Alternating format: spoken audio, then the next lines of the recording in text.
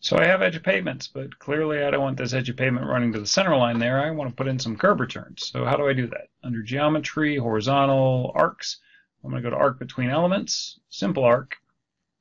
And all it wants is a radius. I'm going to do 25-foot radiuses here, making sure it is going to use the active feature, which is edge of pavement. What's the first element? I'm going to click that. What's the second element? That one. Okay. Where is your curve? Okay. Also, what's your radius? So I'm being prompted for both a sector and a radius. So I am going to type in 25, hit enter. There we go. And I want it to be here. And now I'm being prompted for how to trim this out. And I'm going to use my down arrow, my down key, or as Shrek TM says, down key. So down key, both, there we go, and it truncates it out. Now you're thinking, uh-oh, I lost my edge of pavement. I actually didn't. I'm okay. I'm going to hit here. It still exists. Same thing, data point for both. Everything's back. Everything's good. Okay, so a little explanation.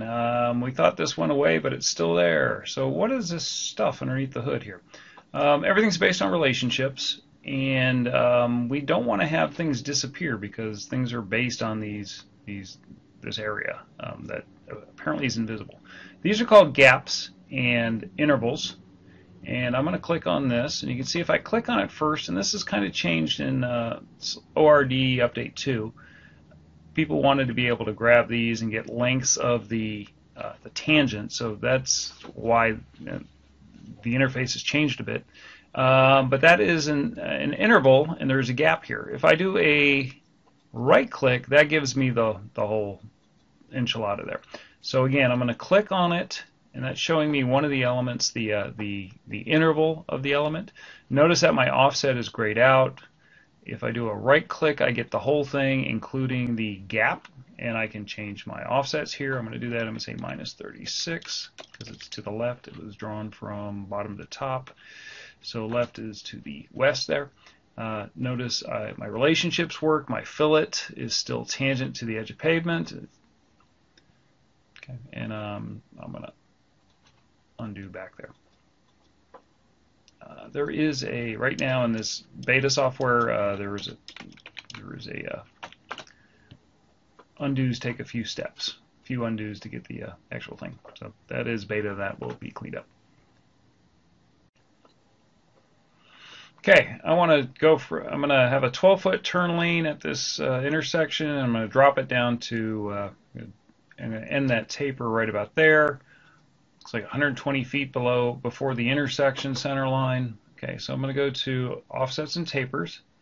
Ratio is not important to me now. The dropping of a 12-foot lane is important, so my offsets are critical rather than the ratio. Okay, so I'm going to follow my prompts. It says locate the element essentially to offset from. I want to offset from this edge of pavement. Now starting, I want my offset to be 0. Okay, it's actually ending, but I'm going to go 0. And it's asking me for two things here. That's not really clear unless you know that those little blue arrows to the right of that heads-up display is indicating that there's more stuff there. There is more stuff there. Okay. It wants to know two things. It wants to know the offset, and I'm hitting the arrow, and it wants to know the starting distance. That is the distance along that element. You can see down there it's 0 and it moves upstream. I don't want to type in a number. I want a relationship to exist. So I'm going to snap to that end taper. Okay. And now it's asking me for something else. It's asking me for the end offset, a distance. Again, that's the distance along that element, or the length. Okay. I want the length to be 100, so I'm going to type in 100 and hit enter, and that locks it. Okay. And I also want end distance the end offset to be 12. Okay. So it's pretty much locked in there. I can change directions, but right there, I'm going to hit a data point. Okay. Do not want to mirror that. Okay. And before I move forward, I want to make sure it's correct. Tapers, you definitely want to make sure it's doing it the way you expect it. Okay. There's a couple different options in there. It's asking you a couple things for each data point, so you definitely want to check. All right, so it looks like it's 100 feet long. I can change that. Looks like the glyph saying key point lock is good. So if I change this distance, I expect that, yes, it follows. Okay, so if I say, hey, you know what, I really want 140 feet before the turn there so that cars have stopped merging and they're not looking at the car merging on the right, they're looking at the car ahead of them about to turn left. Okay, so that's how that works. Let's do we'll do this edge of pavement next. All right, we've seen the offset entire distance as a single offset, entire distance. Okay, it does the entire length of the source, the reference element. We don't want that. We want just partial. Okay, and we're going to do, it's a single offset, constant offset, partial. And it's going to prompt, the dialogue is a little more complex because it has start distance, start position, that sort of thing. I'm going to go entirely from the heads up prompt. It says, what do you want to offset? I want to say, and it could be any of these things. Okay, where do you want to start? And I can lock it. I can hit Alt, where it says Alt, lock to start. So I can say lock to start. Okay, what's my distance? There it is. Okay, I did not key in, and I go there. Okay, I did not key in an offset, so it's a 30-foot offset, but I didn't key that in. Why? Because I want the relationship. Wow, just like school all over again. I'm looking for a relationship, not just some mindless key in. Okay, so you can see that I clicked on that. You see the link. There's a relationship there. It's a key point. So if this changes, in fact, let's call my bluff here. If I say this is now a 40-foot offset, look at that. See, notice how it maintains the relationship. If I had keyed in 30 here initially, it would maintain the 30-foot offset. We don't want that. We want that edge of pavement to tie in to the taper. Okay. So this is a case where the design intent is we are having the taper with control where the offset is. Okay. There's other ways to do it, but this is how we did it. One last thing.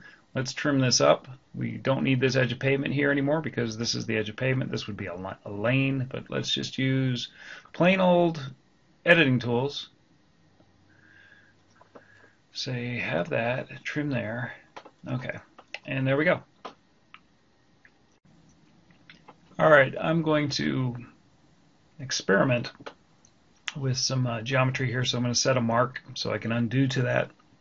So I just want to verify that my design intent does in fact work. Let's just make this 60. Bad design, but you can see that this still maintains 100. Okay, if I want that distance to be, instead of 100, make it 150. Okay. And if I want that offset to be 18,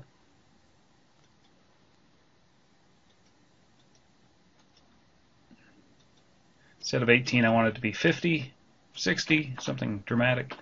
All right, you can see how all that stuff remains connected. The relationships are all maintained. As your engineering changes, you don't have to redo the drafting. Unless you like that sort of thing, which I do not. And let's see, make that 18. And finally, I have no idea what I just did, so I'm going to undo back to my previous good scenario. So the engineering constraints on this side run from the intersection, distance, taper length, and then this is controlled by the taper offset at the end. We're going to do the other side in a different way. We're going to use same tools, different constraints. We're going to do, actually we'll do a ratio based taper. But I'm going to do a single offset partial, and we're going to offset from this. We're going to go 30 feet, minus 30 since it's on the left side, minus 30. I'm going to hit enter to lock it, and that locks it over there. Where am I going to start? I will start at the beginning. And the next thing is how long do we go? Now we're going to go, I think 180 feet, yes. So the end distance, or I can go length. Again, I'm using the left or right arrows. The length will be 180. Enter data point to accept it. No mirror. Okay, this time we're going to taper over to the from the 2 lanes to the 1 lane. This is a turn lane.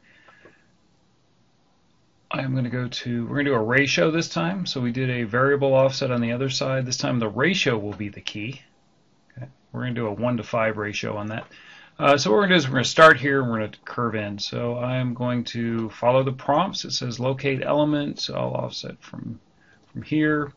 Where's my starting point? I'm going to snap. I'm not going to key in anything because I don't want hard copy numbers, which are arbitrary. I want relationships, which are snaps. So I'm going to say start here. Okay. And now I want the ratio. What is the ratio? 1:5. If you're in the proper areas of the world where you are driving on the right, this is a add lane, so it can be a very fast ratio. Okay, so you can see it's either, I'm going to drop it like that, just draw it in there.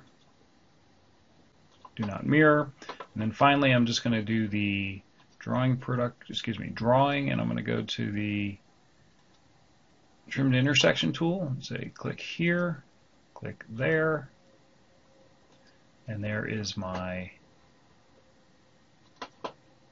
added lane for the turn. There's my ratio 1:5. There you go, right there. I can change that if I wanted to. Let's go to 10. 1:10. There you go. So notice how the ratio, if I move things around,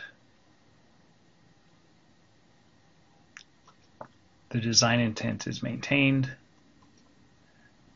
The intent here is to have the ratio be the guiding factor, not the length. Alright, this is a ramp, edge of pavement. It's not the center line. It's actually the baseline, but the baseline is along the edge of pavement. Here's another edge of pavement, so I can't just have that vertex there. I have to have an arc in there. So if I go to geometry, arc, simple arc, we've done this before up at the intersection to the north. Simple arc. And I'm going to go first, second. I want it to be 50 feet, so I'll type in 50. This isn't a reference file, I think, so it won't trim out, but I will say that was my back, that was my ahead, so I want the ahead. I'll hit the down key. Down key! There we go. Alright, so that's simple. We've done that already. And we can see our heads-up display, we can change it. If I look over at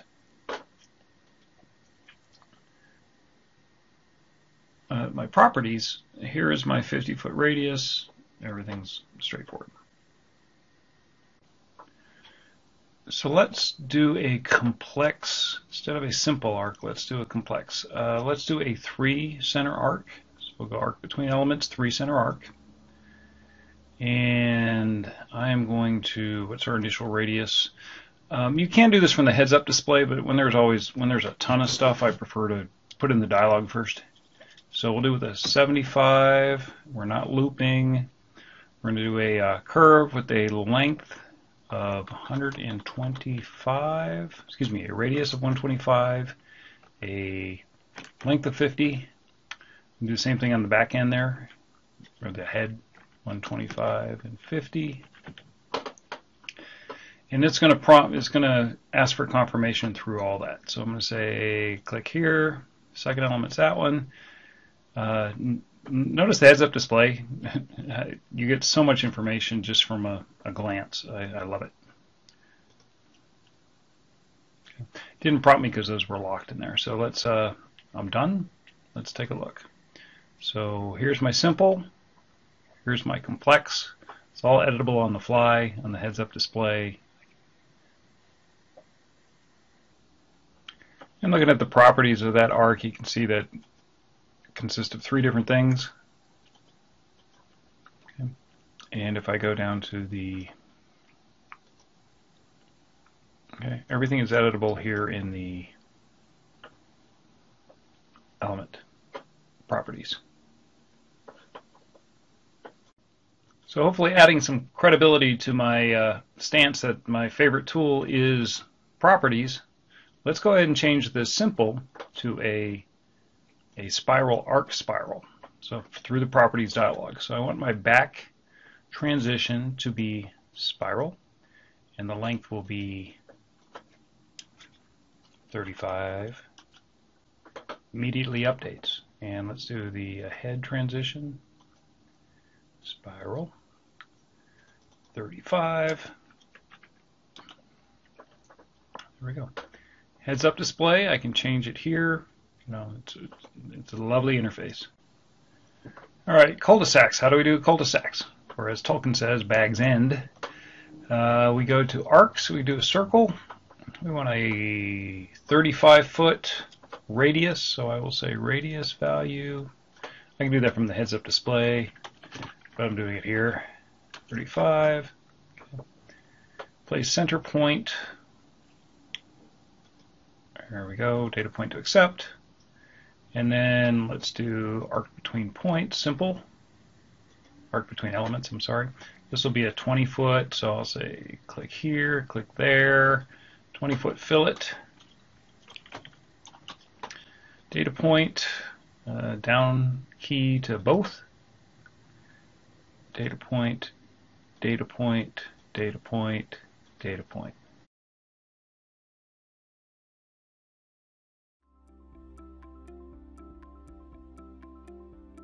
If you found this video helpful, please give it a like. If you want to see more such series, consider subscribing to our channel.